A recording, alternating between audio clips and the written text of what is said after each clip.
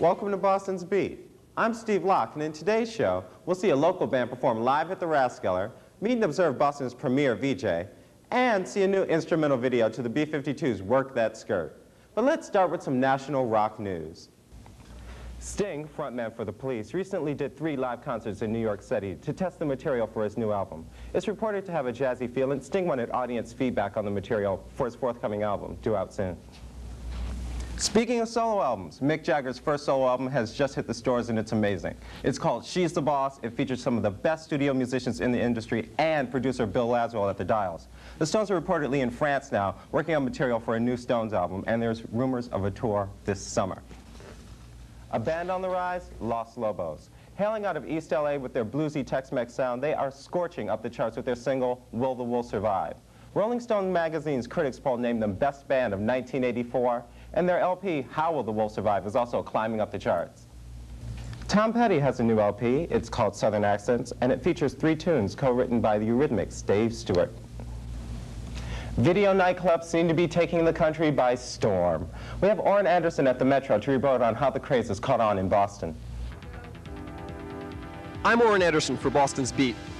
Tonight we'll be getting a behind-the-scenes look at the Metro, one of Boston's largest nightclub complexes. We'll be talking to Joe Varange, the principal VJ at the club. Let's go inside.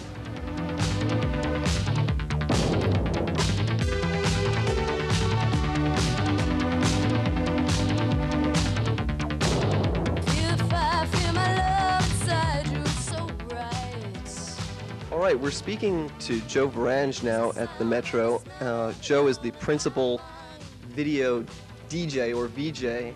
So what exactly do you do as a VJ? Well, you really have to orchestrate everything. You have to work with the special effects people, the laser operators, the lighting people. You really have to work very, very close with the disc jockey. It's not just 3 people doing their own thing. It's a team. It sounds really tricky to program so many screens all at once in so many clubs. How do you manage that?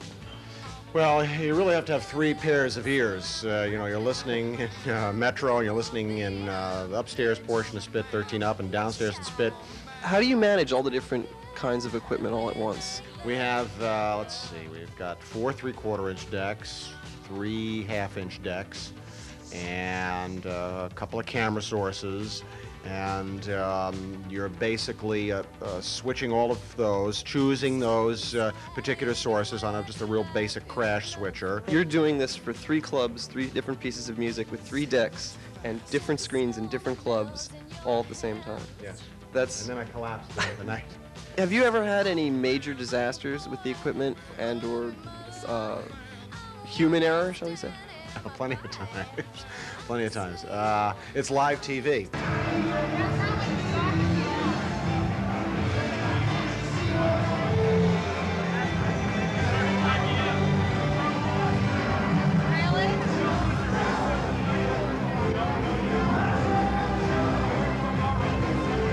DJ is playing a song. How do you get that part of the video lined up with that part of the music?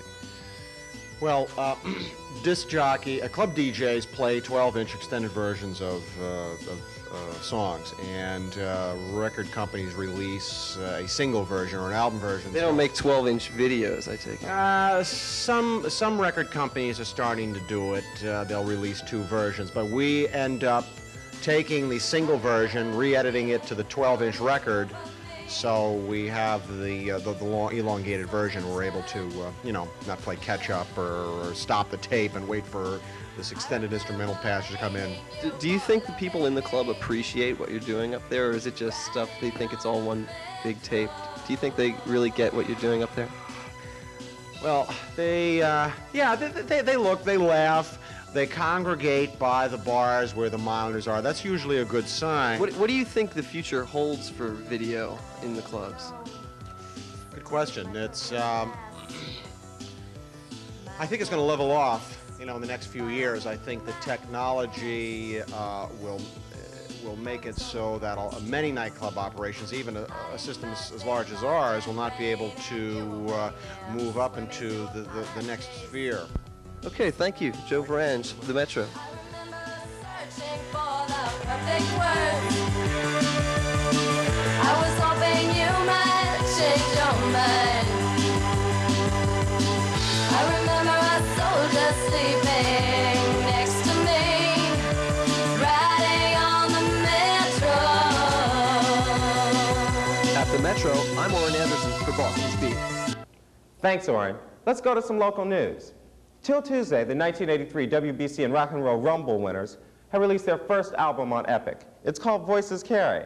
The video for the title track was filmed entirely in Boston, except for one scene at Carnegie Hall. Video's getting extensive play on V66 and MTV, and Till Tuesday will be opening for Hall & Oates on their summer tour. John Butcher has signed with Capitol Records and is in LA now with the Axes recording their new LP.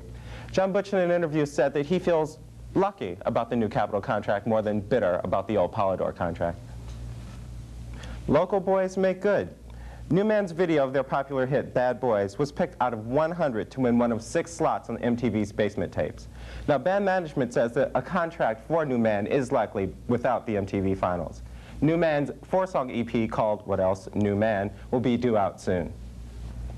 Okay, now we have a Boston video premiere to the song Work That Skirt by the B-52s. Let's check it out.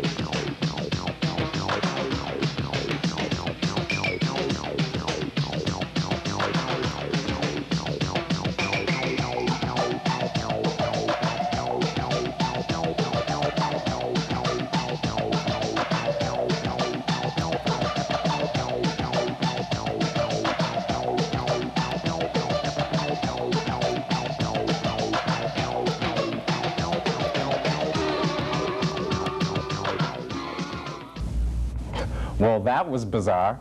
Now let's take a look at the top 5 local albums.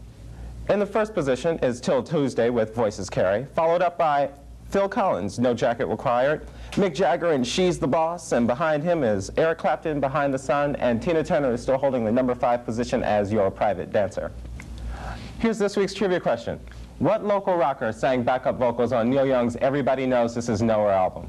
If you don't know, we have the answer for you in a minute. But first, it's time for this week's Band Spotlight. Boston beat reporter Michelle Lancey went to the Rathskeller in Boston to catch Body English live. Hi, this is Michelle Lancey at the Rathskeller in Kenmore Square, more commonly referred to as the Rat by its patrons. We're going to go into this famous rock club's basement, which has seen such acts as the Velvet Underground, the Cars, and the Jake Isles Band. We're going to have a few words with the band Body English and to see what they do best, perform their own brand of music.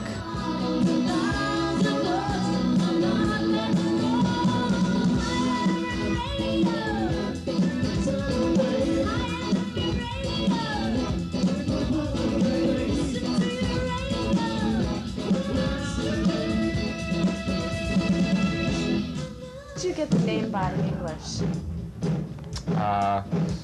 It was sort of like process of elimination.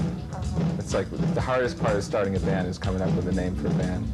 It's like that's the worst thing that you have to deal with when you're starting a band. And I think I was driving down Route 1 at the time.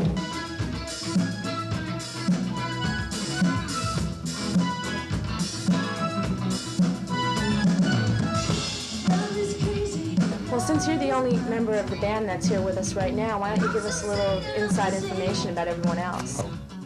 Well, the other people in the band, my brother's name is Richard. We have the same last name. Oh, great. And the bass player's name is Steve Sky, and the singer's name is Liz Barnitz.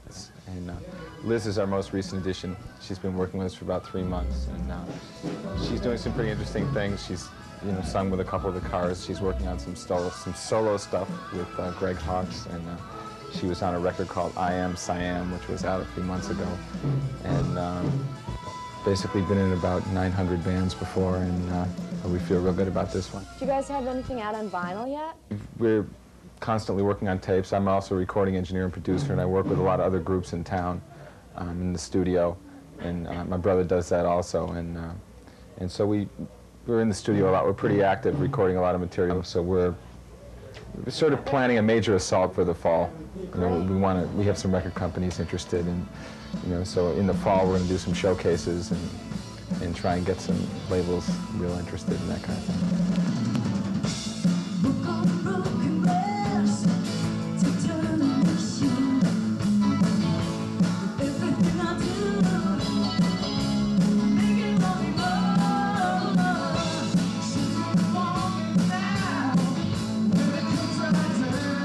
Play in Boston? All the dives, Yeah? pretty much. Yeah. Just the Rat, Paradise, and Bunratty's, and the Channel, and in our basement.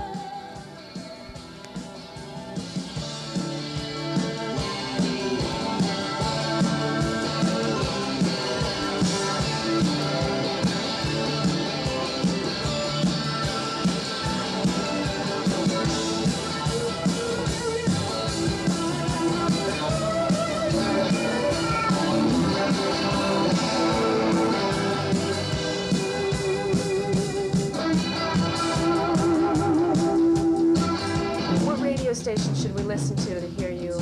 We've had a bunch of tapes out. FNX plays a bunch of our stuff. I just gave a tape to Carter Allen last week, and hopefully that's going to be in the air pretty soon. Okay. So keep your dial tuned in. Okay. This is Michelle Lancey in the basement of the Rat, surrounded by part of Boston's beat. Thanks, Michelle. Body English is certainly a band to watch for. We got some local concert dates for you. At the Orpheum, George Thorogood, April 12th, and Julian Lennon, April 16th at a sold-out show. At the Worcester Centrum, we've got U2, booked solid for 3 nights, April 16th, 18th, and 19th. Did you get the answer to today's trivia question? Answer is Robin Lane from Boston's own Robin Lane and the Chartbusters. That's all the time we have for now. I'm Steve Locke for Boston's Beat. Thanks for tuning in. We're going to leave you with another look at Body English. Bye-bye.